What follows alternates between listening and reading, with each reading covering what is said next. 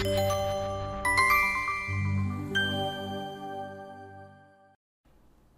everyone, welcome back to Lair Academy. It's Mickey again, and I wanted to take a couple minutes and talk about components.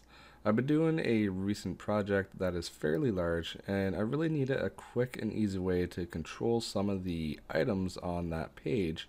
And just in case a client came to me and saying that they wanted something changed, I want to be able to change it in one place and have it change all over the website. So for instance, if we're using Bootstrap here, we have a Jumbotron, we have an alert, panel and a couple buttons. Let's pick on the buttons here. Let's say I had a cancel button in all of my projects, and all of a sudden the client comes to me and says, you know, I don't really like that symbol. I want to use a red X, or I want to use an X. Well, instead of me loading up all of my Blade files and looking for anywhere where I have this font awesome icon, I could just easily change it in one place, and it would go through all of my project and the icon would automatically be updated.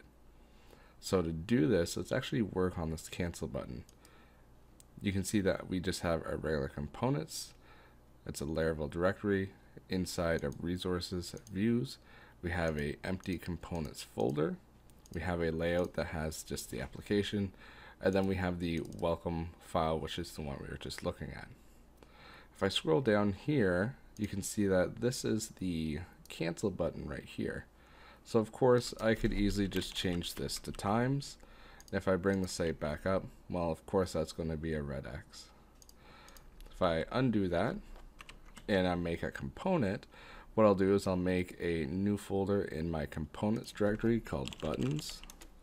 Within that folder, I'll make a new one, and let's just call it cancel.blade.php. Now all I'm going to do is copy this line and I'll paste it in my cancel, and let's make it reformat it so it's a little bit easier to work with.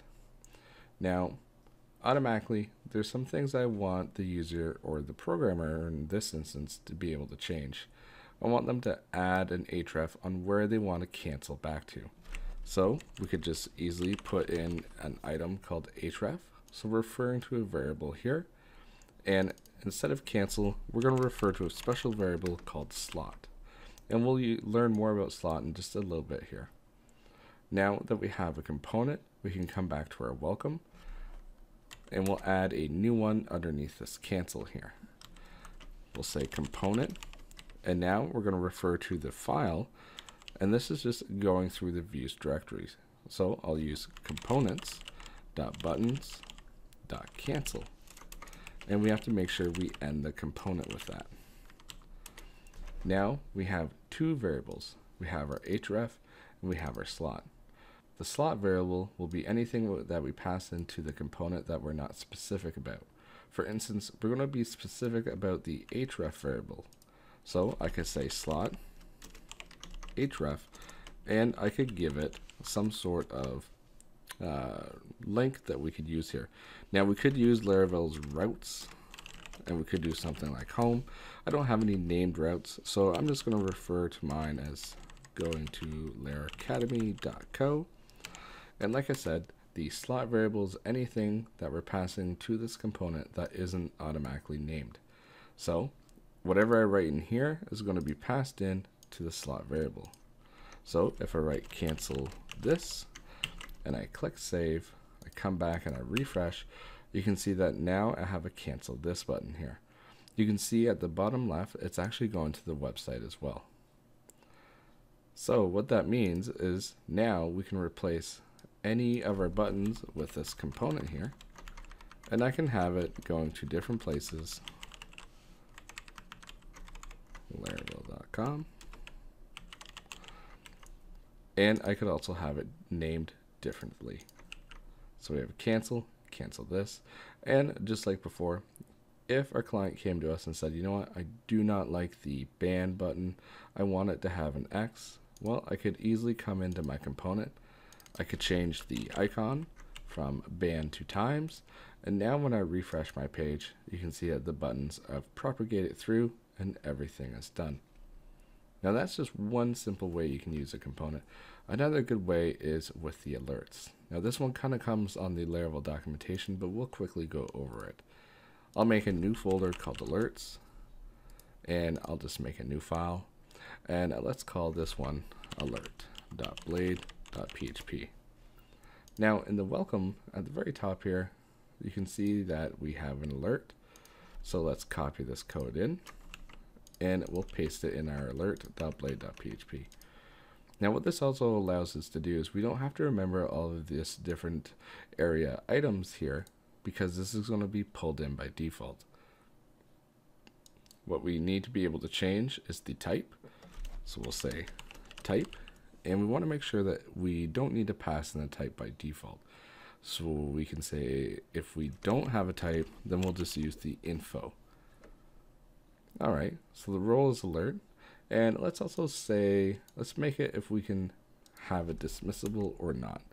In this case, we'll use an if statement. We'll say if this variable is not empty, we'll say dismiss. If it's not empty, show the button. Otherwise, we don't want to show anything. Now the reason we're using empty and not isSet, because empty is also going to check for isSet for us. So this can be true, false, or null. Now we can do the same for the heading. We can say if not empty heading, and then we want to pass in the heading. And finally, right here, this is where we want to pass in everything else through the slot variable. Now that we have this, we can change our alert into a component. So we can delete that and say component, components.alert, alerts.alert, and component. What we can do is we can access the dismissible by using either slot dismissible, or because it's variable, let's pass it in through an array. We'll say dismissible is going to be false, and then inside here we'll have a slot of heading, and in this heading we'll say alert, and this is where we're going to say everything else. So we'll just say okay. If we come back and refresh, you can see that we have the heading. We also just have the word OK, and it cannot dismiss this alert.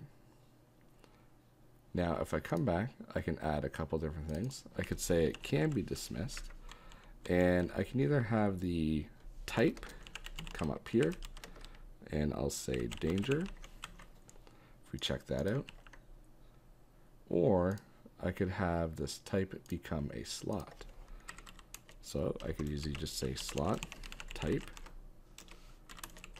in the slot, and the type is going to be success. One more time, we'll refresh, and you can see that it's working, and I can dismiss that.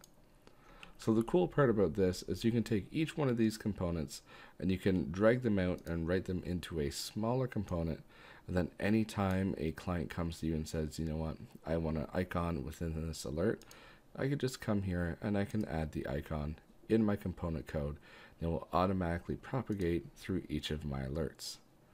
Anyway, I'd like to thank you for watching, and I hope to see you in the next video.